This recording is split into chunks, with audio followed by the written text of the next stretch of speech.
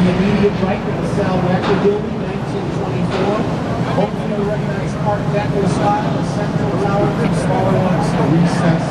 And on the roof is ship's mast. Again, the marine motif popular for ornamentation here on the river. Next on the right, the white trim and the mirror glass.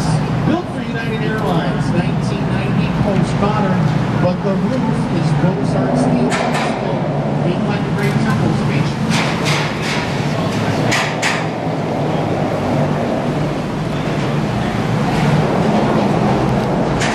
Stand to the right. Head on the right, this gray stone tower with the silver tubes in the windows. The Leo Burnett Advertising Center, 1988. They gave us Toucan Sam, Mr. Clean, and the Jolly Green Giant. The building is from 1988, postmodern, but it's also Chicago style. Easiest to see at the corners, three distinct parts, a base, a shaft, and a column. Like the first skyscraper was built right here in Chicago in the 1880s and 90s.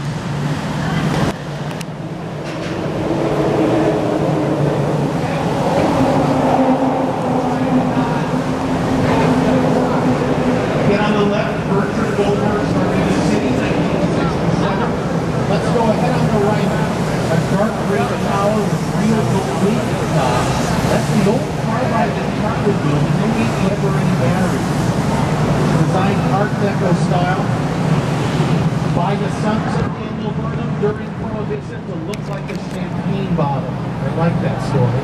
That's real gold leaf at the top of what is now the Hard Rock Hotel at North Michigan Avenue.